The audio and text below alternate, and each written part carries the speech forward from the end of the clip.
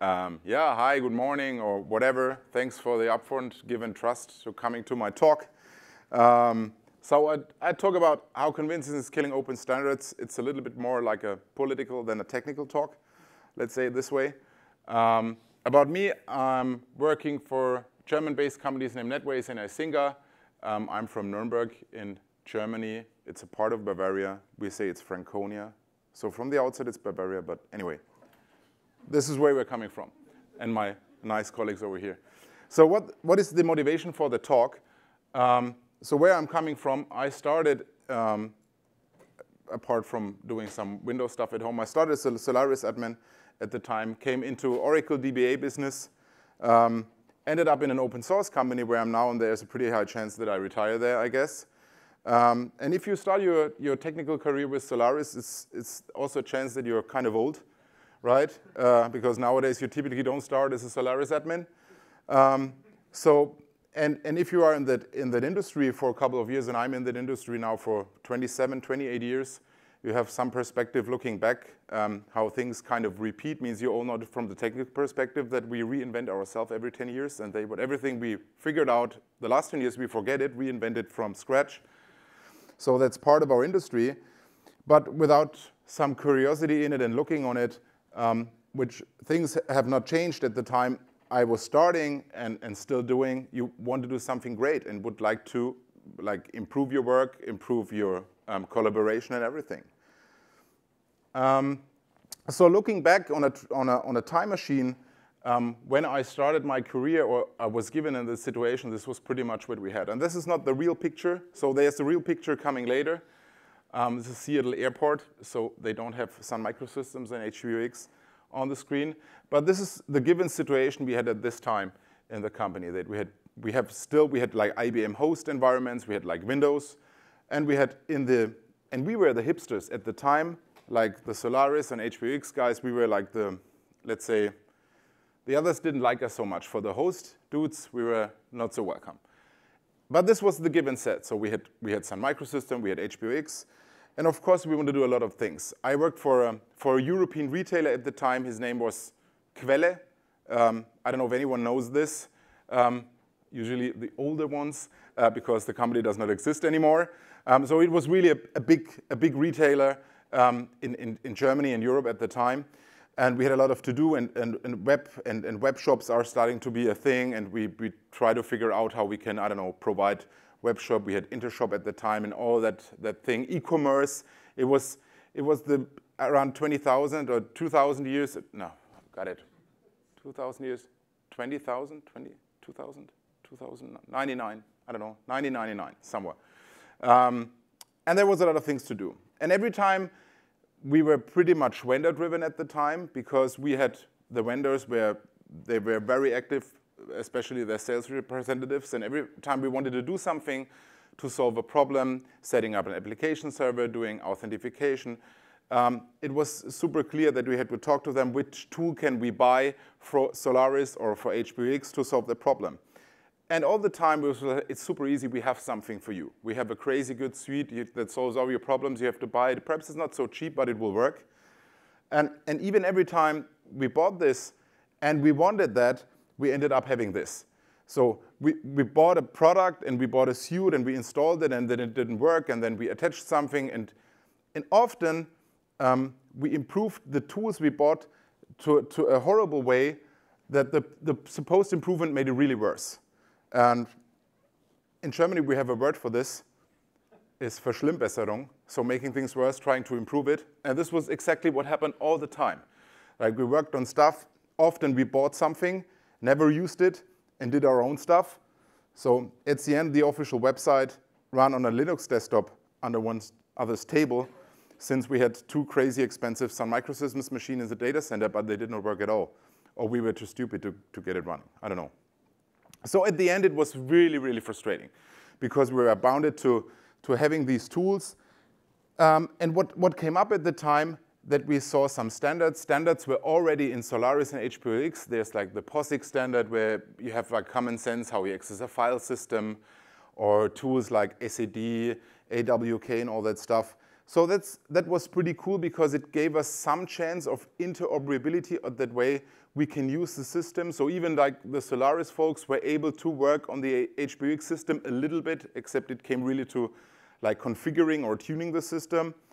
And what came with this, that there was really a change in working together and collaboration. Also at this time, like these new tools started to be more and more popular. So even for the enterprise Unix, things like for Solaris was something like Sun Free, where perhaps somebody still knows it, where you could get open source tools and can enrich or pretty much kick out your enterprise. You'd use some open source tool compiled for your Solaris system. And it was just great because you could solve problems. Also, Linux started to become a thing. Of course, not officially. So you get like these big boxes, 10 of CDs with Tux Racer or something crazy things which you really don't need. And pardon?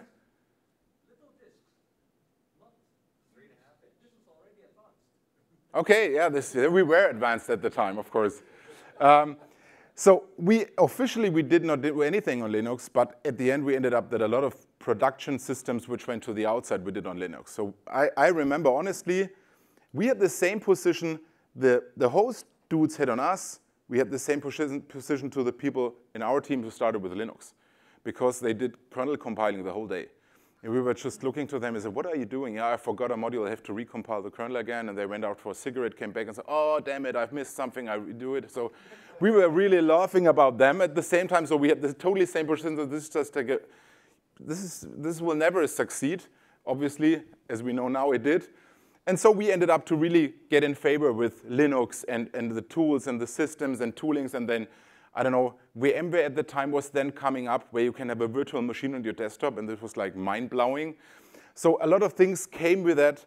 And means it's changed the IT world. We all knew it then. Also, what changed to us at the time that we're way more involved than just working in your company. You get out to communities. So we worked with others on the internet to figure out why you have a specific bug, why a package does not work. So it was also at the time for me, and I guess also for my colleagues at the time, where you really moved out and had a conversation about your internal technology with other people out there. And this was new because we just were all in our silos. There was like the network team, the storage team, and everyone was just like working. And if we had a question or bug, we asked the vendor. That was how we worked. And this changed everything because we asked people outside. We have a problem, and people answer an IRC. So use this could help you. And it was really, really fast. And it worked really good. So we had a lot of diversity coming up with all this. So because we had a lot of new influence, we learned a new stuff. And it was just great. It made a lot of fun. And through the years, okay, the company got bankrupt. Perhaps it's not Linux fault, and also hopefully not my fault. I did other things, I moved on, and time flies, and now 23 years later, we are totally somewhere else. So, and as an entry for the talk, so where we are now, perhaps it's not so bad. I think, of course, passion led us here. So all of you, I see this is really a very active and vibrant community. So everyone involved in some way, open infrastructure, open source, there's really a lot of passion. Way more passion, I remember, was at the time when we just bought some tools and used it.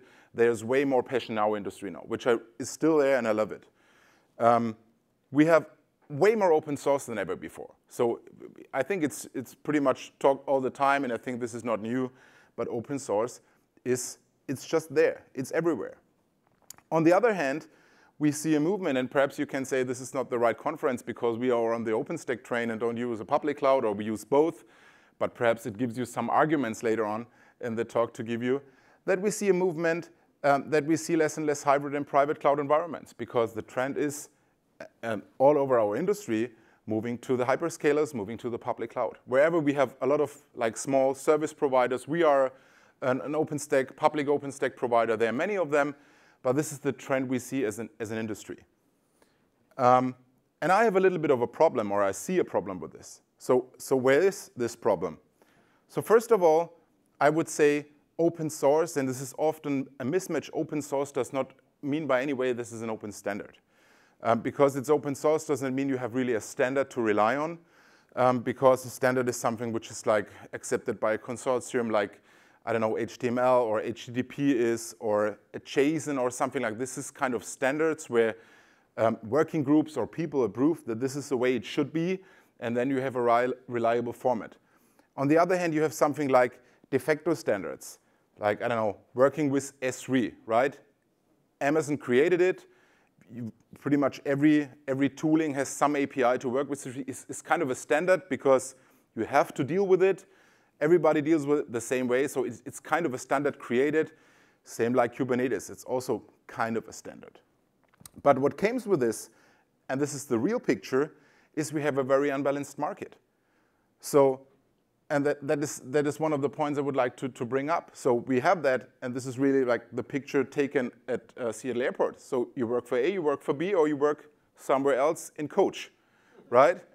And this is where I see a problem, not specially for us to not making revenue for anyone, but in some way I see a risk for the industry and also for the basic and fundamental ideas of the internet and decentralized systems and all that stuff. So where we are here, perhaps you've seen these numbers. This is a pretty new cloud report. I know there's like 10 of cloud reports, and you can also, I don't know, fake statistics the way you want it to be. But just if you really would look it up, where I have the numbers from, we see a clear trend where we are. So it's pretty much a world in the public consisting out of these 3, perhaps 4 players. And there's, of course, a long tail in the others. But this is where we see where it's going on. It's really, for me, still crazy how Azure really made their business in the last year. So AWS was far ahead, and Azure did really, really good for various reasons, I guess. From the technical perspective, I don't know so much. But I think the big advantage they have that they have a very, very, very good sales infrastructure and pretty much have every customer in the world into their CRM system. And that gave them the chance to keep up, and they did very well. But we have no standards on this. And even if we had cloud standards like, I don't know, OCCI. Somebody knows OCCI? Okay, some of you know, somebody cared about it.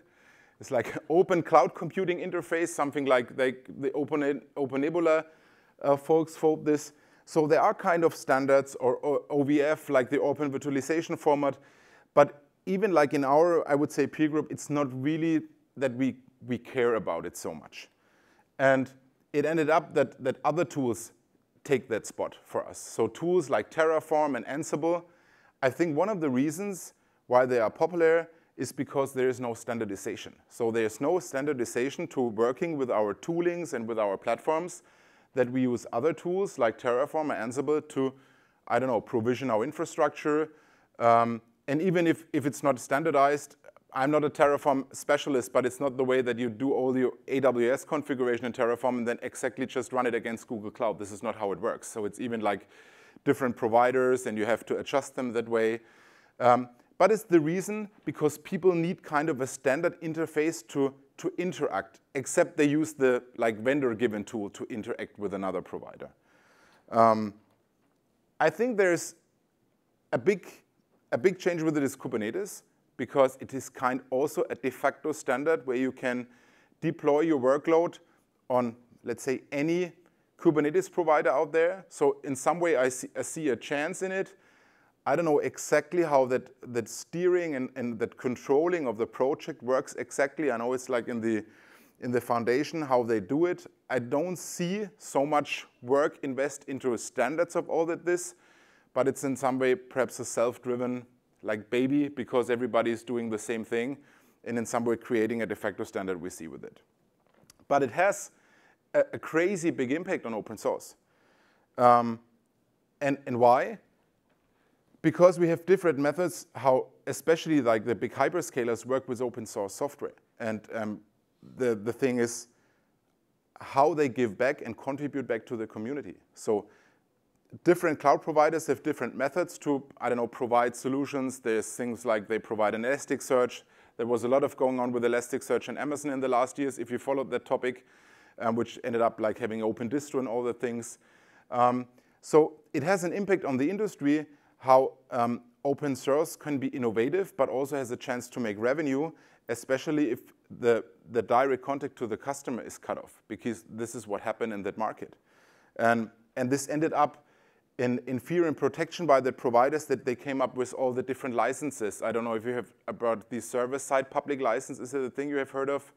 Like companies like Redis did it, for instance, that you can use it open source, but if you use it as software as a service provider, you cannot use it. So they kind of fear that their revenue stream, which is usually, okay, fine, use Redis, but you use, if you need Redis Enterprise, whatever, give us money. That is pretty much the business model.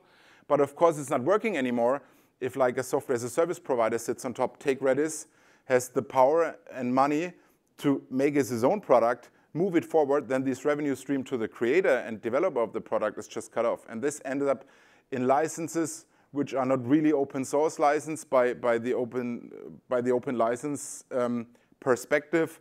Redis does it, MongoDB did it. So all these in some way ended up that we have new licenses on the market. Not really everyone knows how that works. And the thing is that open source and standards need support. And support is usually money. So we need someone who gives people who are working on this, company who are working on this, and honestly also open source. And all the toolings we work with is mainly done by companies. They pay people to do it. Of course, there are people working at night or during the day, whatever their work shift is, on their free time for open source. But the majority of open source development is done by companies paying their people for it. So the idea that everyone is doing it in front of Netflix and doing just some open source is just not true. It's perhaps 3%, 4%, but not more. The rest is on a payroll. And this movement, and this is where my point is, if we cut down and if we take that layer out, that the open source and open standard communities, companies, and people have a way to make, in some way, also a living out of it, it will have a deep, deep impact on how innovation could end up in this business. And this is something you can technically also see, that innovation is happening in areas like Postgres, where some of the big providers adjust the open source database in a way that it's super easy to go in, but it's way, way harder to get your data out. Because they already use kind of standards or extras in their implementation, which are by far not standard anymore. And you cannot use all the things you can use in an AWS Postgres in just the open source Postgres, because it does not work anymore. And that's really a thing. So where do we end up with all the things? I have still a couple of time. So we are, I don't know, somewhere, platform infrastructure, software function. And even if you dig deeper and you are to the function level, when you are with your products, with your platform on a function level, it's really, really hard to have like a multi-cloud strategy. So if you use, I don't know, Lambda functions, it's really hard to go somewhere else. It's pretty much, I would say, it's impossible. It could be a decision to do it, but you are stuck with it. And there's an argument to say, okay, perhaps here's like an old man yelling at the cloud. This is like it is. And in some way it's true, an old man yelling at the cloud. Is it all commodity, like power and water? So it is the way it is. So we just, I don't know, think different and give up on that. And I think if you wrap your mind around it, this is some truth in it. But on the other hand, if you see what other companies doing with things like water and pumping out how South Africa and sell the water for $2.5 a bottle of water, because they pretty much bought all the rights on water. And even if it should be a commodity right, it's not there. Okay, I don't know. So power, it's the same. Like energy, I don't know if gas is the right energy. This is perhaps room for another track to talk about energy. But also like energy is in some way commodity that you have access to it. But the pricing and the right on pricing, on a fair price and a price related to the price your provider buys the energy, is by far absolutely not fair. And it's also not commodity, because it's a control market by a couple of companies. And this is what I see as a problem with commodity, or with the perspective that IT and IT services are commodity service. They are in some way, but we don't have to forget that this is like provided and given and sold by companies who want to be profitable and make their investors richer than they were before. And this is totally fine, because this is like, I don't know, capitalism works. But it also comes with a downside. Well, I would say perhaps a little bit. Could be. But at the end, I hope not. So I totally get it that this convenience thing is absolutely a risk. I mean, I use like an iPhone. This is like super convenient. We can discuss it also later on if it's really like open standard, free, open source. Pretty much it's not. But I don't know, wireless is working. I can do my stuff. It just works. I can upgrade it from one version to another without like taking a week off. So it's just convenience. I decided to go into it. And all that money I put in the App Store, it's just like a sunken ship somewhere. It's in there. I will never get it back. But as far as I worked with it, it works for me. It's a risk I take, right? Walking in that golden cage, it's the same like if you invest your money in Android apps. So pretty much there's no alternative because we just have like Android and iOS. Okay, there's like still Nokia, some whatever, but this is it, right? So it's a risk we take. But lock-in is a risk as well. So really going to a way where you give everything you have and all your technology and all your deployments and all your data to someone which is not playing in an open standard field is also a risk. And it's not, I'm absolutely not saying that this is not a risk you cannot take or you should not take. I'm concerned that so many in our industry don't see it as a risk. So this is what I don't know, 15, 20 years ago, this was a major topic, was always like prevent vendor lock-in. This was really a big issue. Even if we visited customers, if we made a decision for a product, like vendor lock-in, prevent vendor lock-in was really a strategically topic, I would say, in many, many companies. And nowadays, it seems to be like, just disappeared in some companies. They like say, yeah, we do it, fine, everything in there, we use it, oh, damn it, it does not work what we do now. And I don't get it. Why, even if we make the decision to do so, we forgot about the risk in it. And of course, I get it. If you are slow, it's also a risk, right? If you have a fantastic business idea and would like to come up with a new application or, I don't know, the new social network, you will pretty much not hire like 20 engineers, buy co-location space, buy 20 servers, and do all that from stuff. Of course, you would go in some way using a cloud provider, even if it's like an hyperscaler or a small like OpenStack or whatever shop. Of course you would do it. You don't start with engineering because you would like to go on the market really quickly because it's super important. Otherwise, your innovative idea, someone else brought it to life, or it's just like time flies by. So it's also a risk to be slow. I totally get it. But it also is kind of a concern. And what wonders me in this scenario is that a lot of companies who absolutely don't have that risk of slowness because they are in the market, they exactly know how that works, they have a very big, like, how can I say it, like base load, they go to that and totally risk that vendor lock-in, even if they don't have a requirement for speed. So where we ended up, this is like the one priority in cloud is cloud cost optimization. I was at KubeCon, when was it, in May in Amsterdam, and in this whole like exhibition hall, there were like 20 different companies which said, I reduce your cloud bill by 50%. It's amazing. Companies I never heard. 10 of them will not exist next year, but this is how it is.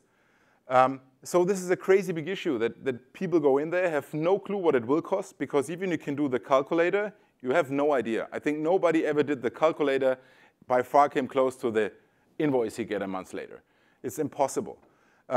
So this is a big topic for people to figure out, oh man, it's really expensive. And the problem with it, if we have, because an unbalanced market, we have a pricing where just a couple of companies share that pricing. And that is an economic problem you see everywhere. It has nothing to do with IT. It's that if just a couple of players are dominant in the market, they control the price. And you see this, and this is a fantastic example, even a hard one, is insulin. In 2006, like a dose of insulin in the United States cost $67. Whoops. Yeah. And in 2022, it was like $500.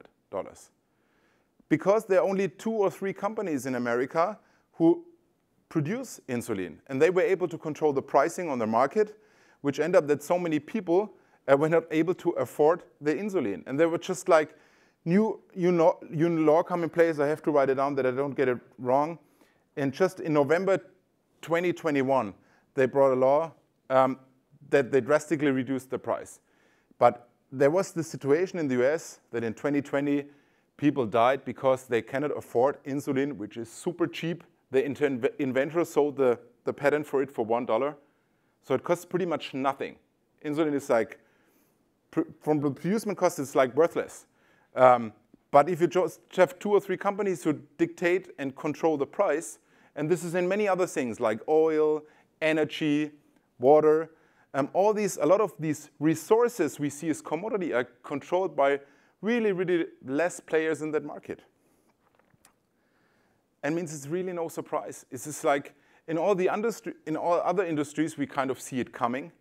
And also in our industry, it's coming right now. All the public cloud providers increased their pricing in the last years.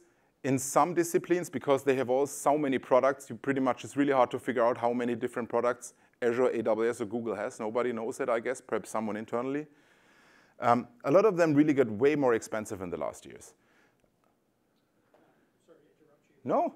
This is ultimately about governance, right? Like, you know, you can say we need regulation, which we do, but the regulators are incompetent, not willingly incompetent.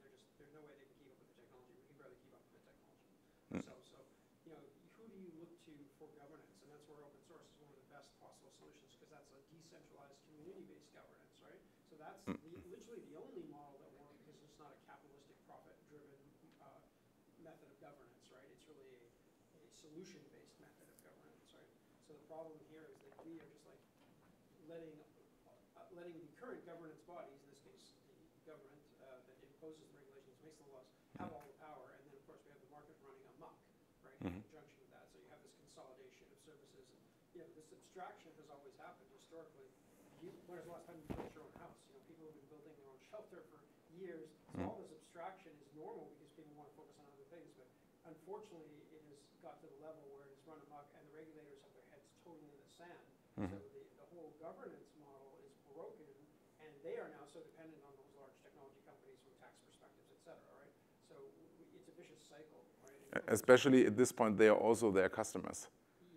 Like more and more, the government is in that position that they are the customer, and it's like even hard to fight your provider. Yeah, they become subservient. Yeah, absolutely, because there's such a strong dependency. And honestly, I don't have an answer what to do about it. I have a couple of ideas which come in my slides, but of course, I think one thing is to talk about it, like create awareness and tell people.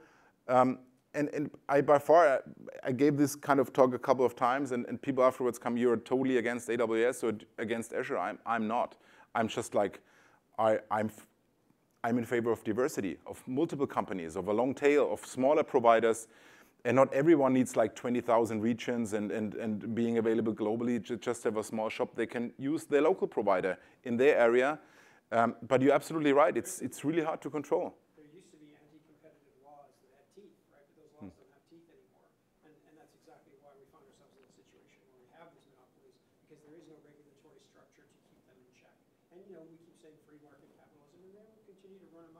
Because they're allowed to, right? So it's a vicious cycle. It's very difficult to get out of. And one of the few examples of a potential solution is the way that open source governs itself. Absolutely, yeah. So just coming back to finish, that I'm not running out of time. So we are in that market, and it's also the thing of governance. So who controls it, who is working with it. And to give you a perspective, I don't know, this is, of course, you know that this is a sheep from Venezuela. There was like a ban in place in 2019 where it was not allowed for US service providers, for instance, to provide services to Venezuela, which ended up that people there using cloud services from one day to another could not access the data anymore because the providers were not allowed to do so. And this is also what you mentioned, I would say, I don't know, political, more unstable world that we have been 20 years ago. I even don't know if it's true because somebody else said it was even more insecure. But in general, I would say what's going on right now, there's governmental control in it. And also all the big hyperscalers are in the United States. It's a thing I just have to bring up because it's also a reality. So they are still under control by, I would not say by the government, but by the laws of this government. So if the United States decides, I don't know, Amazon, you are not allowed to sell your services to Venezuela anymore, they will not do it because they cannot. And this is something also has an influence on an unbalanced market. So what can you do? It's tough. So first thing is creating awareness. This is why I'm talking here. Perhaps don't follow every hype. This is always a good thing. Some of you, anyone bought an NFT? So I did. So I'm super stupid, right? Because it's just, I had FOMO. Like I really had the fear of missing out. If I don't have these like ape, and I don't have an ape because I would not stand here. If I have one of these crazy NFT apes, I bought some, I don't know, crazy Shiba dude, whatever, for, I don't know, 150 euros. My wife would kill me if she ever knows that I did it. Just because I had the feeling I have to do it. It's the next thing, right? You need like a digital, whatever, non-fungible token, which is totally nuts. Anyway, I did it because of the fear I have to do it in some way. And we have this in technology, of course, we have this. We have like a resume-driven industry. We all want to work usually on the new hot stuff. And this also tends to be something following a path which perhaps you should like stand up a little bit, go back one step, look at it from a global perspective and decide where you move.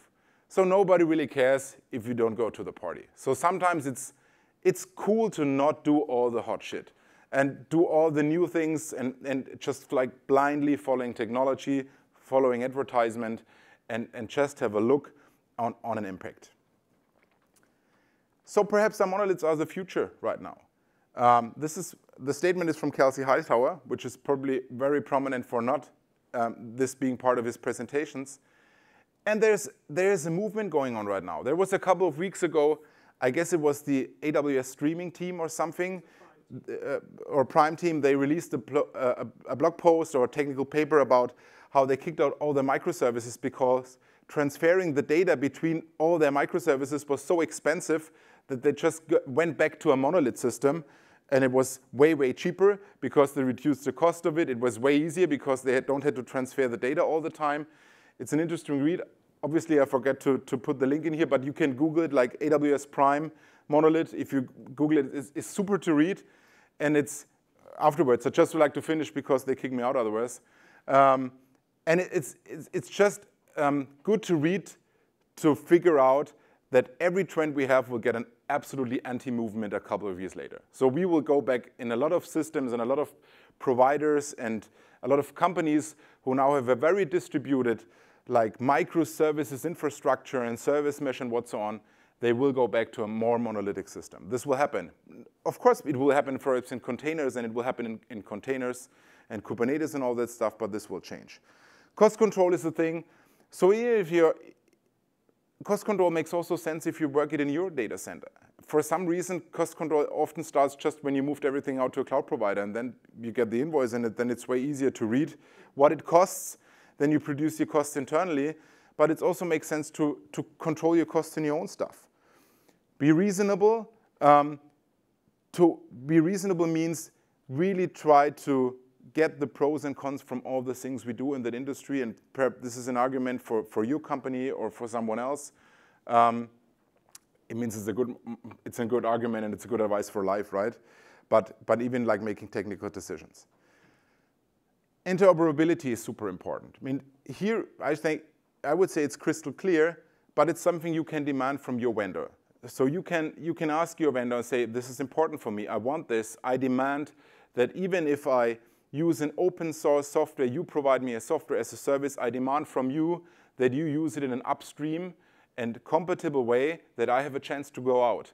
And if you dig deeper, you will figure out that a lot of open source software out there provided as software as a service is by far not compatible with the open source software you can download on GitHub or in the repositories, because they moved on in their teams because they have the power, they can, and they do. So ask it, figure that out. Prevent vendor lock-in.